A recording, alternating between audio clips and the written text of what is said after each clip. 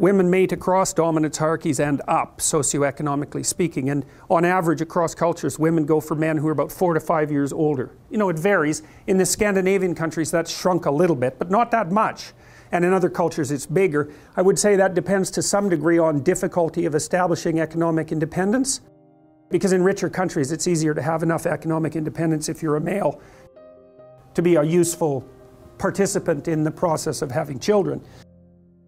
But it doesn't matter, cross-culturally it's still across and up, where men mate across and down. They don't care much about socioeconomic status. It doesn't seem to be part of their selection method, generally speaking.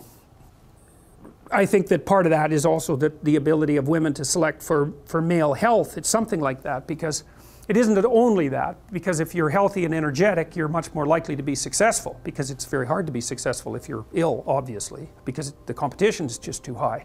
And both genders, both sexes select each other for attractiveness, both select for intelligence, both select for personality, although there are differences there in terms of what's stressed.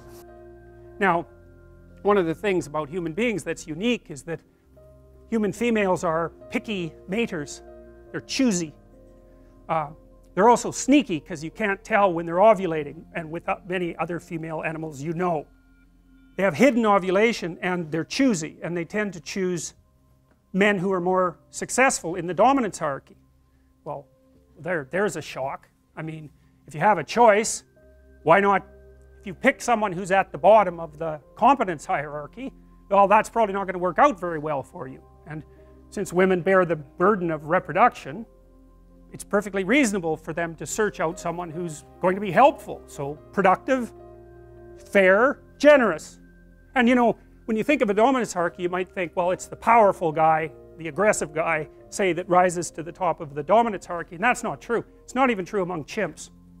Like, you can get a chimp tyrant, but then what happens is other chimps gang up on him and tear him to pieces, and they don't do it nicely. They don't do it nicely. And the chimps that tend to maintain their dominance for long periods of time have a pretty wide network of friends, roughly speaking, with whom they engage in reciprocal interactions like grooming, and they actually pay a lot of positive attention to the female chimps, who have their own hierarchy by the way, and to their offspring.